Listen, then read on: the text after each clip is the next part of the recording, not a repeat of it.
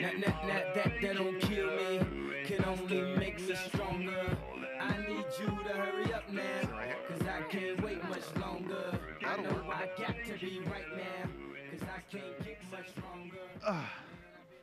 Best entrance music I've ever come out to. I feel like you just upped the game for everybody else's entrance music tomorrow. I'll take it. But cool, so I'm so excited that you're here. I think we're gonna have a good chat. I'd love to start with just how many people here know what Bevel is, Walker & Company's Walker & Brand's first brand? And how many people are sort of familiar with it? How many people have used it? Awesome. Okay, good. So that's a good place to start. I mean, I think a lot of people know about your personal story. A lot of people know sort of where you came from, but where did kind of the idea for Bevel originate? And I believe it was at age 15. Yeah, so for 15 years of my life, I was unable to shave, right? And that was a function of my having kind of coarse, curly hair, right? Every single way that I encountered facial hair removal sucked, right? The first way I encountered it was using kind of a multi-blade razor, right? Couldn't use that because it cuts the hair beneath your skin. If you have curly hair, it's going to grow into your skin, and you're just going to break out and look crazy, right? The second way I encountered facial hair removal, you go to your barber. Your barber is using the same electric trimmers he's using on everyone else's face, on your face, which is kind of disgusting when you think about it. It doesn't cut very close, et cetera. And then for 14 years of my life, I did the worst thing of them all. I put a depilatory cream on my face, right? So these are these things that have all these hazardous, harsh chemicals. You think about things like Nair, that sort of thing. I put this stuff on my face, right? It burns your face, discolors your skin, et cetera. So I just got fed up and felt that there had to be a better way, and that set us on this path to build Bevel, which is really the first and only shaving system designed specifically for men and women with coarse and curly hair. And I think what's especially interesting, we're talking so much about content and commerce, and I think you've really sort of hit that nail on the head. And thank you. When it comes to CPG especially, I think the trust part is really important. I mean, again, you're talking about something you're putting on your face. You're talking about something you're putting on your body. Kind of how important was that whole trusting when you started thinking about that, when you started thinking about the content you were going to create, how you were going to put it on the site, and how did that manifest itself, and what do you have now? So there are a couple ways to kind of unpack this a little bit, right? So the first is the impetus behind kind of our starting Walker & Company, right? It really started out of two views of the world that I had that I think few people in Silicon Valley understand. The first view of the world really pertains to culture, right? I fundamentally have this belief that all global culture is led by American culture, which is led by black culture in the US, when you think about food, music, dance, et cetera, and more recently Latino and Asian culture. And the big frustration of mine was mine living in the earliest adopting region in the world, and it's knowing very little about the earliest adopting culture, right? Like that discord doesn't make much sense to me. And the second view of the world that I had pertained to health and beauty CPG companies. But specifically, my experience of going to a CVS or any C-store retailer, having to go to aisle 14, right? It's the ethnic aisle, but it's not really an aisle because it's a shelf. Then I have to reach the bottom of that shelf for a package that's dirty, and then there's a photo of it of a gentleman who's like 65 years old with jerry curls and a velvet robe, petting a cat, drinking a cognac, right? And they assume that I should buy that product. Like that entire second-class citizen experience just needs to go. So we put those two views of the world together to build a very special CPG company focused uniquely on the needs of people of color. Now, as it pertains to Bevel, what's really important to understand is that a lot of our customers are shaving for either the first time or the second time, right? Because the first time that they shaved, they used some of these mass-marketed products which didn't work, right? So kind of we're swimming upstream with skepticism, right? And the thing that we've been able to prove is that we've delivered on a product that's actually clinically proven to work, a product that's driven a lot of word of mouth to get people excited about it. And that word of mouth actually kind of delivers on some of the content that we serve to our customers, and it served us quite well. And the last part, and shut me up because I can talk about this stuff all day.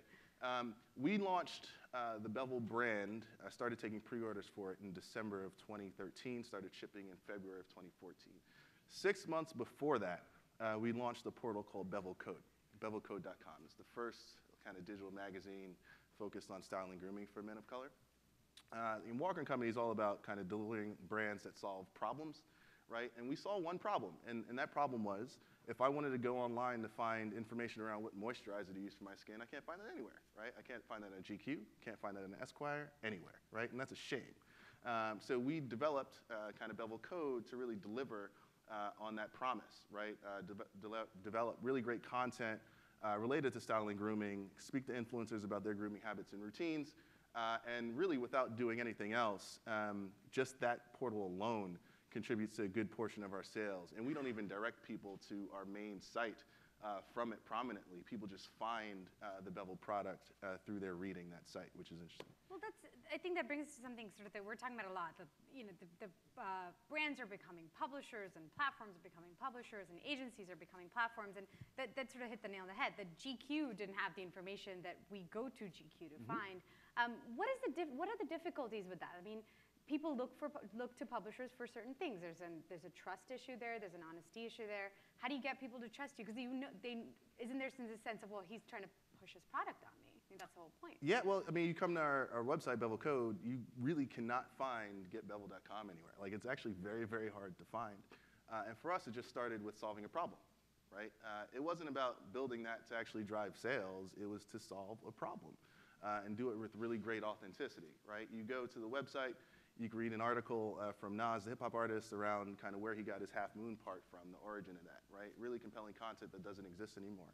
We spoke to the Alpha Phi Alpha fraternity at Stanford University, oldest fraternity, black fraternity in the country, about what it's like to live on a campus without a barbershop within 5 miles of it, right? Like, this is content that really needs to exist, and we're delivering on that in a truly authentic way, which I think has really separated us from a lot of the larger incumbents out there. But then how do you, then on the other side, how do you sort of make sure that the content portal isn't just a content portal? It is sort of a part of your brand. It's a voice of your brand. And like you said, it's driving some of those sales. I mean, how do you retain sort of, what I'm asking, I guess, is retaining that balance is really hard. Right? Well, you know, I think we think about it, you know, the irony is that we think about them as very separate entities, right? So when you think about getbevel.com, the portal where you can actually buy our shaving product, that's about the science, right? We have a clinically proven product, well-designed, great customer service, et cetera. Bevel Code is just about great content that people want to consume, right? There are folks in the demographic that we want to serve that are just never going to shave their faces, right? They're just going to take beards or keep their beards forever, right? But there's content we can deliver to them that's of benefit to them that, again, the GQs and Esquires just aren't serving. And you know, that's the benefit of, I guess, being a venture-funded business, is that we can separate them and actually allocate resources towards making those things great. Once we do that, then we can work on kind of like cross-promoting both, but we don't have to do that right now. Then where kind of are you promoting it? I mean, you said a lot of people that are your customers are first-time shavers or second-time shavers, right? So if you're not actively pushing that content, if you're not pushing Bevel Code at them, how do you get it to them? How do you what are your different channels? What's your preferred channel? Yeah, so I mean, my preferred channel is just word of mouth. You know, the great thing I think that we've had is we've delivered on a product that just works, right? You know, you got to really think about this for a second. You know, if I use a multi-blade razor when I'm 15, break out the following morning, I've written off razors for the rest of my life. And when I finally have something that works, I'm willing to talk about it. I'll give you guys a couple examples. Over the past few months, I've gotten a few emails from customers, right? To really show that we're working on something pretty special. I got an email from a woman who said, Tristan, thank you for finally having a product to teach single moms how to teach their sons how to shave, right? You know, that's my story, and kind of almost made me want to cry. There's another gentleman who's in the Army, right? In the Army, you have to shave every day, right? And he said, Tristan, for as long as I could remember, issues related to razor bump shaving irritation have been as big a part of my military career as my uniform, right? And there's another gentleman who said, Tristan, for 15 years, I've been donning a beard to work, right? Out of fear of using some of the mass-marketed products that exist out there. And I feel like it's limited my career advancement, right? Thank you for finally having a product that works. So when you think about kind of the preferred channel of promotion, like that word of mouth alone has really served us quite well. And I think we'll continue to, because the level of how profound what we've been able to build it's actually fairly significant, and I don't think people give it enough credit. What about, so if somebody's sort of sending you these, and I noticed you actually retweeted one this morning that was really sort of touching. It was this long paragraph, but Amanda sort of really was thanking you for it. Do you want to turn that into content? Do you want to turn that into sort of a brand message? Yeah, so that's a perfect example. You know, there's a gentleman who, you know, he wasn't able to shave for 20 years, right? And he said, all right, well, I have a lot of other friends who are just skeptical around using razor products. let me just invite them to my home. We're going to go through this experience together. We're going to document it. We're going to take beautiful photos. And one thing that happened was, they enjoyed the experience. And you had these special moments where their sons would walk into the bathroom and have this kind of like this, it was such a beautiful moment where he just looked at his father and was like, wow, what is that? Like, what is that? And you start to think about how important that rite of passage is. And for the customers that we're serving, a lot of us just don't have that, right? Like, I didn't have a father to teach me how to shave the right way, right?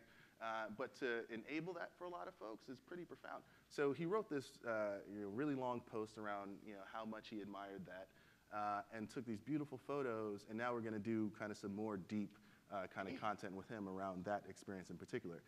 But that's not unique to him because we get that a lot. So a lot of real stories. Absolutely. You're using a lot of those. Absolutely. What about like scaling that? I mean, what's sort of the next step when it comes to content? I mean, you're a small company. Yeah. What's when you have 2 brands, 3 brands, 5 different products out there? How do you scale like that authentic, like this is who I am, this is my personal story is a big part of it. How do you make that bigger? So the first question, or not question, the first comment that I have is that, I guess it's a question comment. Do we have to, right? One thing, I'm of like the Dunnhumby school of kind of loyalty, I suppose, where they say retained customers are actually more profitable than acquired ones, right? For the past 14, or for the past, I guess, 12 or so months, we've just focused on building a product that people love, right? That's the only thing that matters.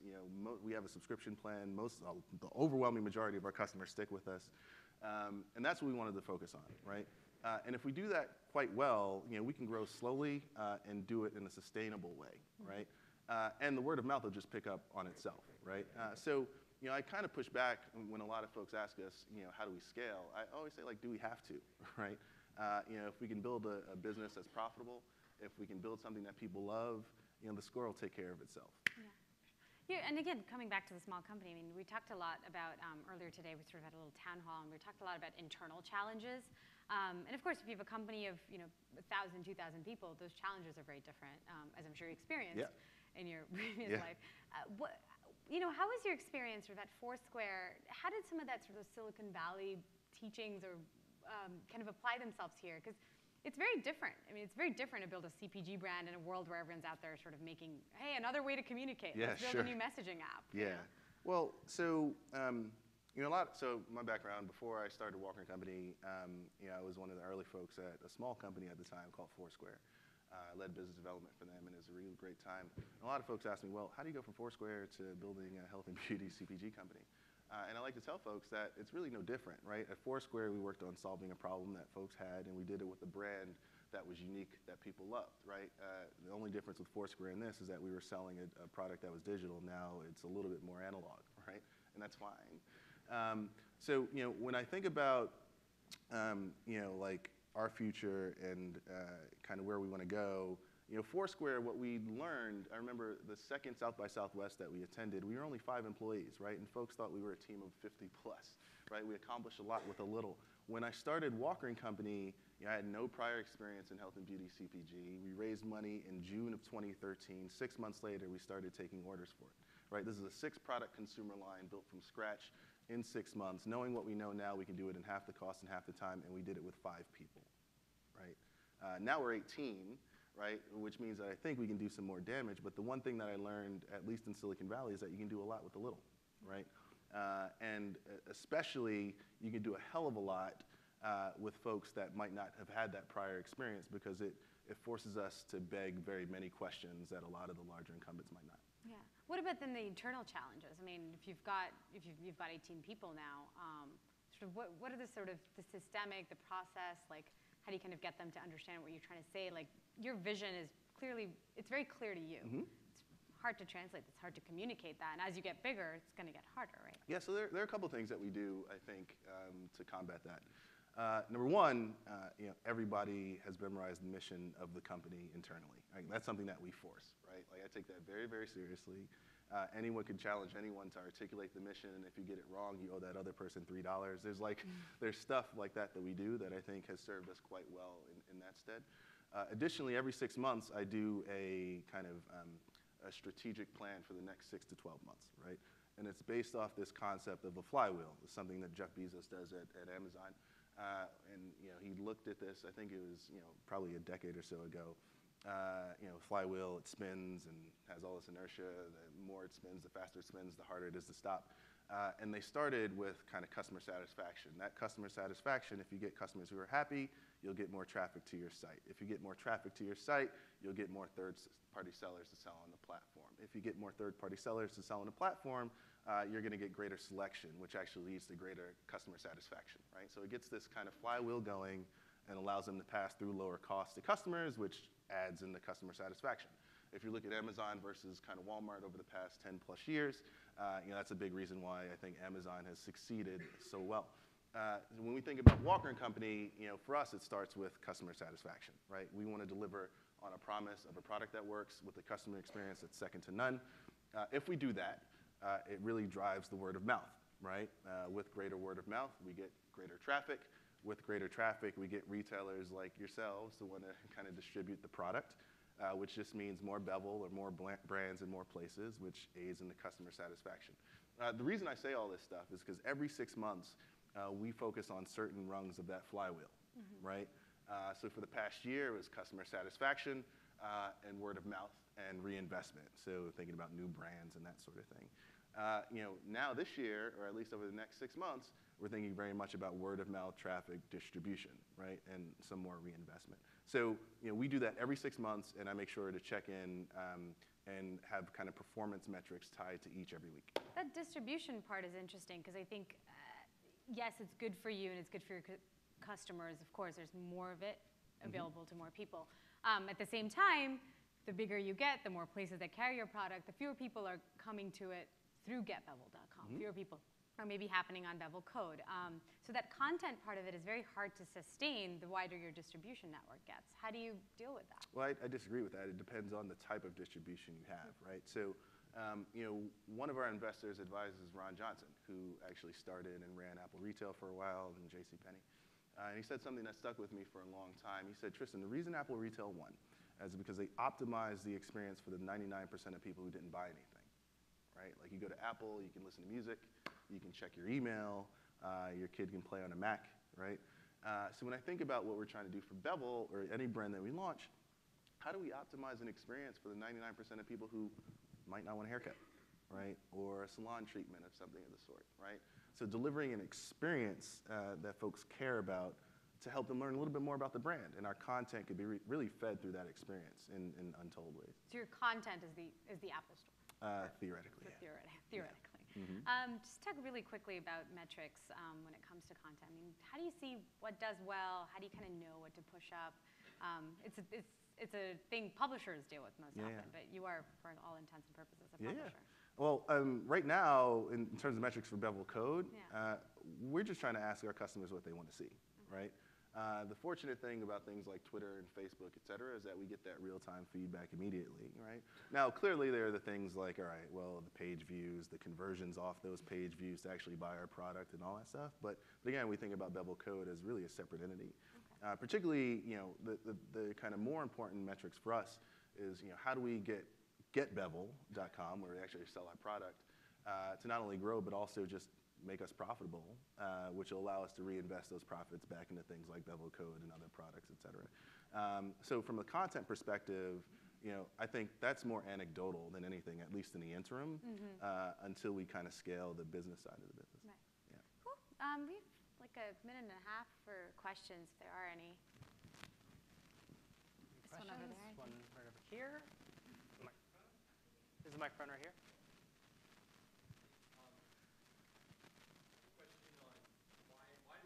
To separate Bevel and Bevel Code to two separate websites? Yeah, no, that's a great question.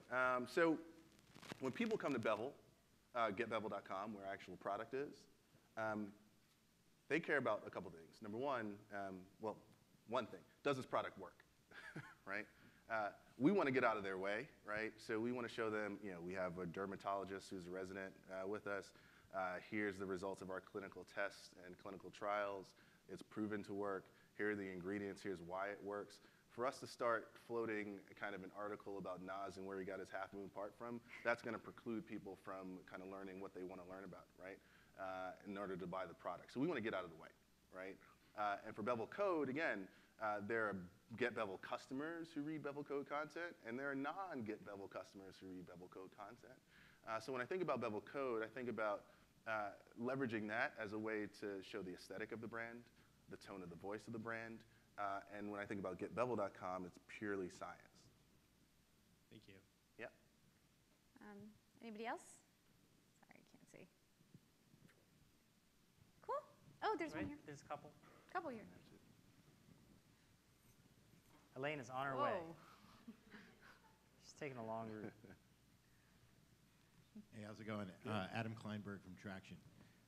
So I've got a client who's a CPG.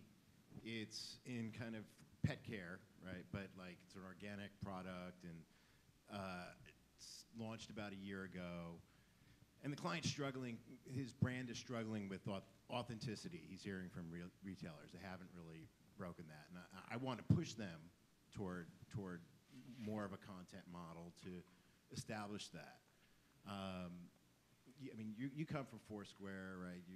You get it, right? But like, how do I articulate and establish someone who's really concerned with ROI, who's new at being a CEO in a CPG?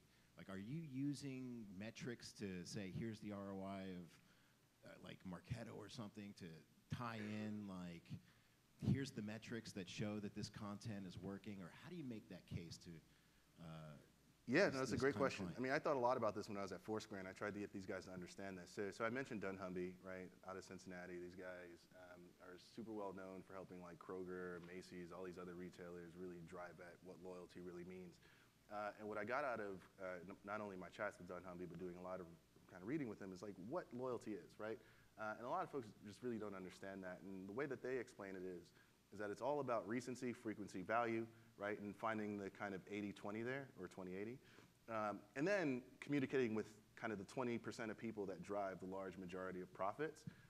Kind of what I've learned with a lot of retailers is that they're really only committed to developing things for mass, right? And not niche, right? So the first thing I always say is like, who are the 20% of people that are so diehard about your brand? And you can get the ROI out of that, right? There are companies like dunnhumby and others that can actually drive that. And if you're an e-commerce player, it's a lot easier to even find that stuff. That's where it starts, because that's where the authenticity, that's where the stories are, et cetera. And if they're not doing that and also only relying on their retailers to tell them that, then that's step one of the problem. Okay. Cool. Is that it? All right. Thank you so much. Thank you, guys. Okay. Appreciate it. Excellent. Thank you, Tristan. Thank you, Shareen. Appreciate it.